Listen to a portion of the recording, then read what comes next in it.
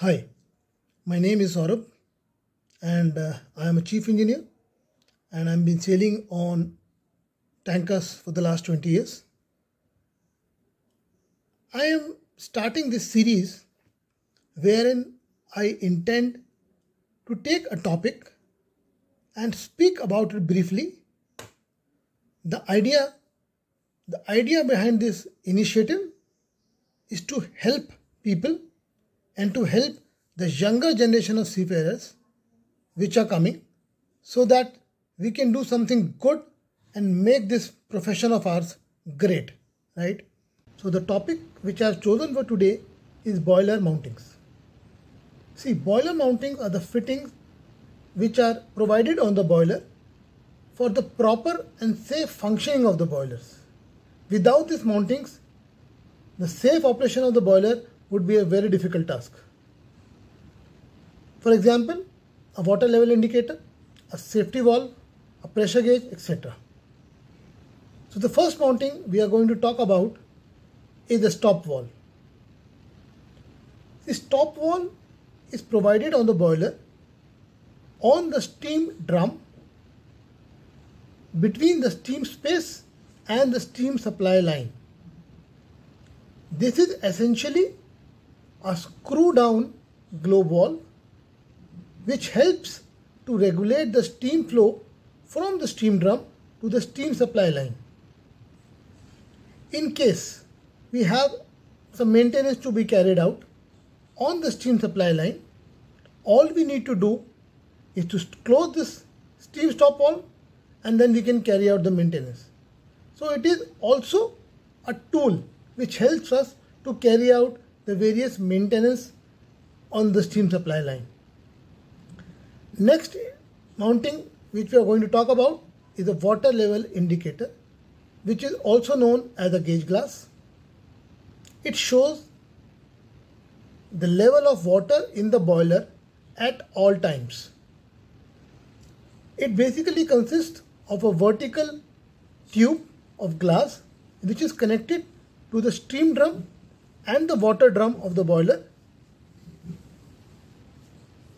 and it has a steam cock, a water cock and a drain cock. The steam cock and water cock can be closed again to carry out any maintenance of the gauge glass, and a combination of these three cocks also helps to perform a procedure called the blow through of gauge glass, which is an important thing and should be carried out every watch. Now, as the steam is being used, the level in the boiler, the water level in the boiler goes down. So we need to supply more water to the boiler so that water level remains at a normal level.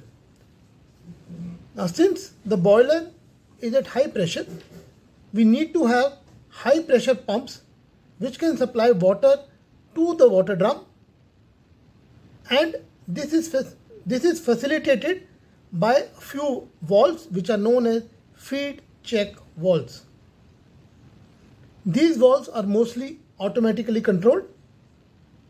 A signal comes from the water level indicator, and periodically these valves open and close to allow the water to come into the boiler and maintain the level. The next is blow down valves. Normally, the function of the blow down valves is to remove the sediments which are collected at the bottom of the boiler by periodically opening this valve and letting the water flow at high velocity, taking along the sediments. Also, this valve is used to empty out the boiler in case we need to carry out any maintenance, cleaning, or we need to open it for inspection. So when we open this valve, the water which is under high steam pressure rushes out and it takes along all the sediments and the impurities along with it to the sea. Now we come to a very important mounting which is known as a safety valve. See, this is a pressurized machinery. It works under high pressure, and essentially it is like a bomb.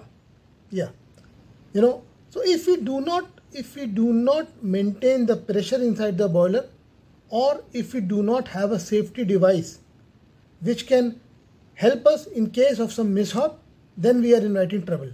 So these safety valves are basically to release any excess pressure inside the boiler if it goes beyond the normal working pressure.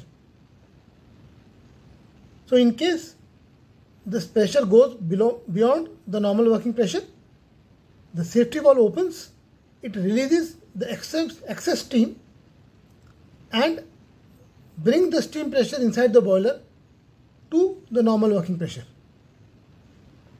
So this is a very, very important mounting.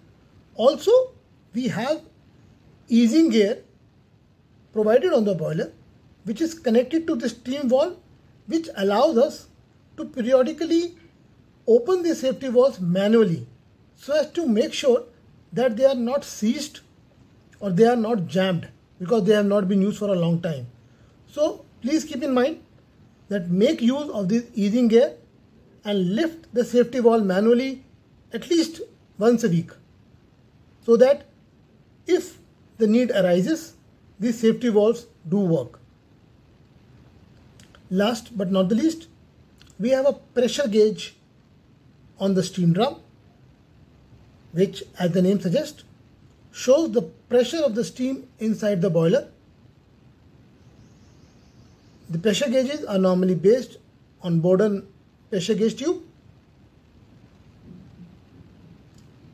It is very essential that we maintain a normal working pressure inside the boiler, and it gives us the first indication in case there is something wrong with the boiler. So this is it. I hope you like what you heard. I am open to comments. Please do comment and let me know, and see you later. Thank you. Bye-bye.